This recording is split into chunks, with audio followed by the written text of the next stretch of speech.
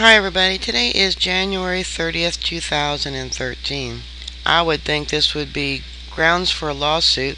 I just heard about this. Geico is canceling insurance because customer works in firearms industry. A South Dakota reader has sent us his notification of cancellation of auto insurance from Geico effective 1/22 of this year, 2013, due to the fact that the vehicle does not meet our underwriting guidelines because it is used in conjunction with a company that deals in the weapons industry. First, Bank of America began confiscating the funds of firearm dealers. Now Geico believes it can cancel service for anyone working in the firearm industry who need guns bans when the banksters are more than willing to do the dirty work and pull strong armed corruption Chicago style stunts. And I'll show you an image of that. Can you read it?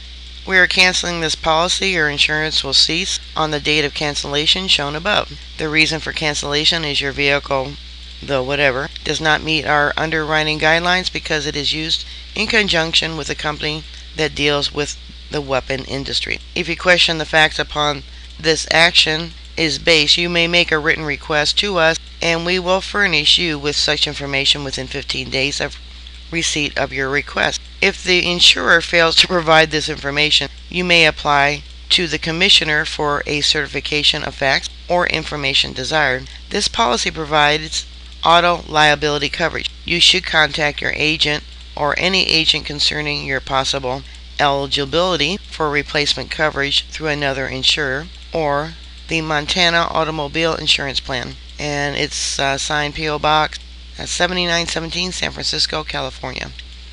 So I don't know why they're mentioning Montana Automobile Insurance Plan when it's supposed to be from or supposed to be issued to South Dakota driver. Here's another image. Maybe it's a little bit clearer for you. It was mailed on December 6th, it looks like. And this letter is to someone that you can still see the writing there even though it's been crossed out. So maybe the issuer was based in Montana when they got the insurance. Well, I like the little gecko. I hope he decides to quit their company, tongue-in-cheek. That little gecko better be watching his back, right? Alright, bookmark my site. I'll keep everyone up to date. Please stay safe, and I'll talk to you later. God bless y'all. Bye.